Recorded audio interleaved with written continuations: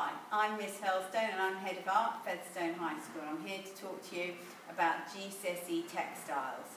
GCSE Textiles is a lovely opportunity to explore lots and lots of different textile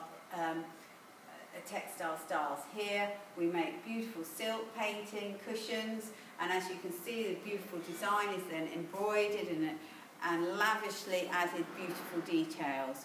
You go on to develop your style with batik, embroidery, sewing stitches, layering, painting, padding your work out, depending on your interests. Once you've developed your style and your skills, the next project is bags, and here again you make these beautiful three-dimensional bags with beautiful embroidery on both sides, which includes silk painting, embroidery, stitching. We also do felt making here. Finally, you'll develop your last exam project and you can choose which direction you want to go into, whether you want to do a textiles painting or combining embroidery and painting, or you can embellish a cushion, whatever you really want to do.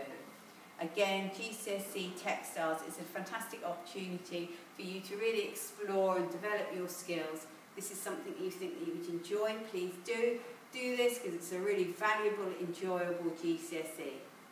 Thank you.